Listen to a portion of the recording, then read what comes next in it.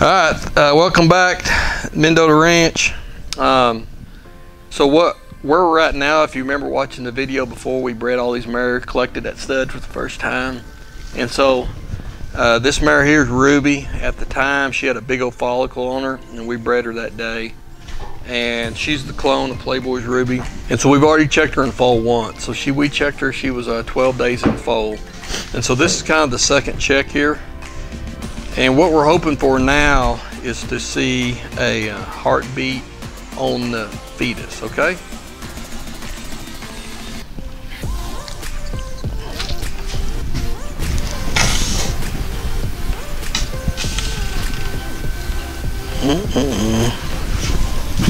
Oh, mama.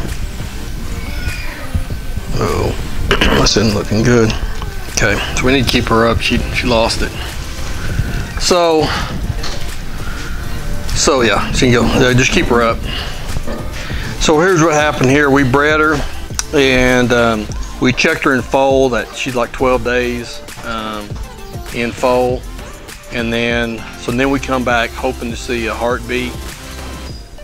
And for whatever reason, she kicked that embryo out. So hopefully she'll cycle back, and we'll breed her again. But see, that's the reason we do this, is because at when that fetus is going through the stage, like at day 18, 16 to 18, that's usually when you lose them. So that's why we don't ever send customers' mares home until we see a fetus with a heartbeat. She's a pusher.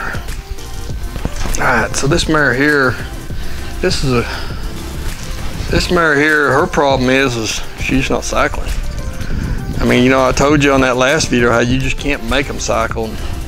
And so all we do with this mare is we just check her. And I mean, it's June. She better get a butt cycling. Sometimes you get these older mares that's never had a foal. They turn into an old barren mare. There's nothing you can do about it. You know, the only thing that really causes it is just not having a baby. You know, a mare needs to have a baby every once in a while, or the system just kind of shuts down. And this is kind of where we're at on this mare here. She's just nothing. It's like the lights are off. Nobody's home. That's where, like, these people bring me these mares that are 10, 12 years old. She can go home. Never had a foal. So, you know, when they've never had a foal, it's like, you know, if you don't use it, you lose it, kind of deal. So it's good if you want your mare to, you know, if you want to make a brood mare out of her, she needs to have an offspring. She doesn't have to have one every year, but she needs one, you know, every 2 or 3 years.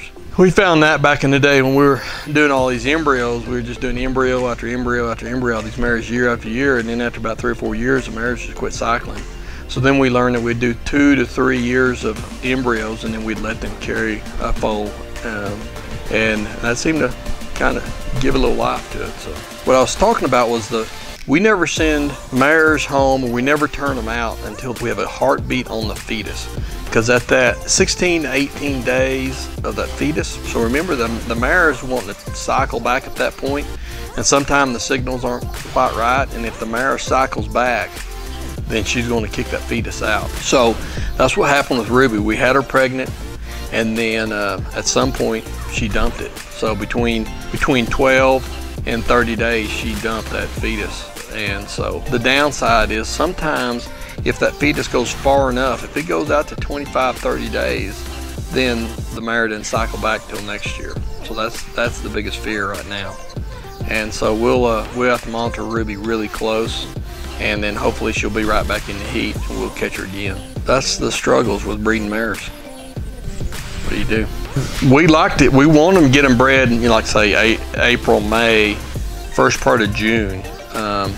You start getting later in June and July, then we're like, we're out. Now what we can do, and what we have done, is if we start getting late in the year and we're really a valuable mare, then we'll start pulling them. We'll continue to flush them, and we'll pull the embryos out, and then we'll freeze the embryos, and we'll hold them over till February.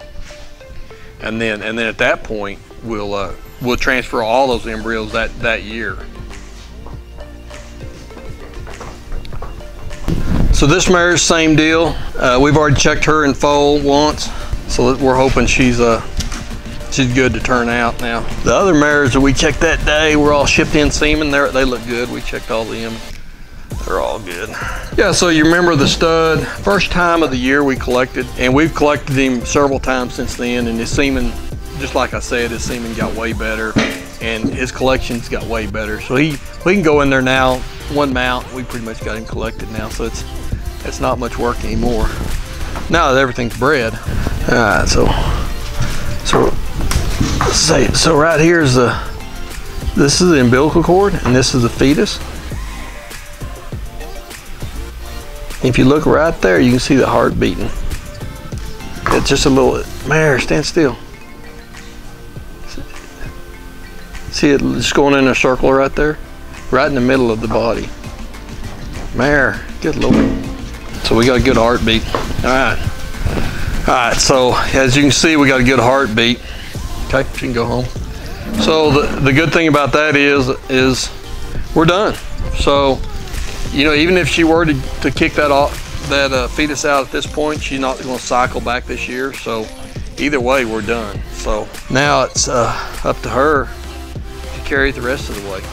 Yeah. So in the last video, we bred five to the stud here and 2 shipped in semen. All of them but one took. Clay she didn't take, so we've already bred her back. And then Ruby was pregnant, and then she lost that pregnancy, so we're starting over with the Ruby. So everything else we've checked is pregnant and turned out. Oh, we got one more to check. We got one more day 14 to check that we haven't checked yet. We got one more.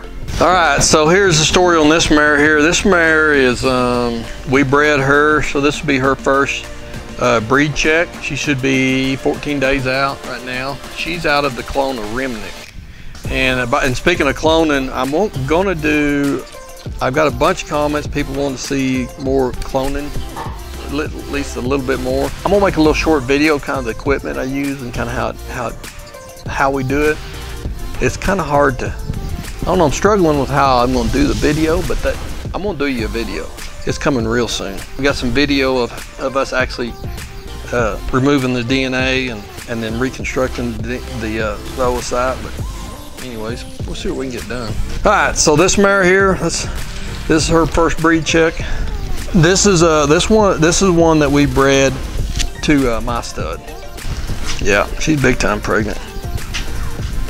There you go. So that's about a 14-15 day pregnancy right there. So let's make sure there's just one. Go up both horns here, and yeah, she's just got one there. So at this point, you're not able to see the fetus in there. So this is our first check. So essentially, it's like this is uterus right here, and you got the top side and the bottom side, and you got the middle layer of the uterus, and then right here is the pregnancy. So that would be the fetus or the embryo. You know, it's more, I'd call it more of a fetus now.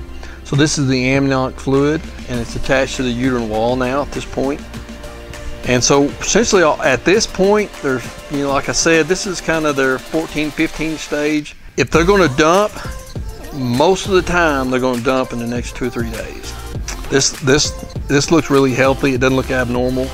So I assume that she's probably going to go on and carry this one just fine. And so now the plan is, so she's at 14-15 days today. We'll give her 2 weeks, and then we'll check her back, and we'll be looking for the heartbeat on that fetus. And then from that point, it's like, turn them out, let them go. All right, she's done, yep. So that's kind of follow up the mare deal. Thanks for all the comments on the mare deal. I know I got a bunch of comments, and everybody wants to see more mares, and I'm gonna work on my cloning video. And thanks for subscribing, and thanks for following me on Instagram. Okay, see you.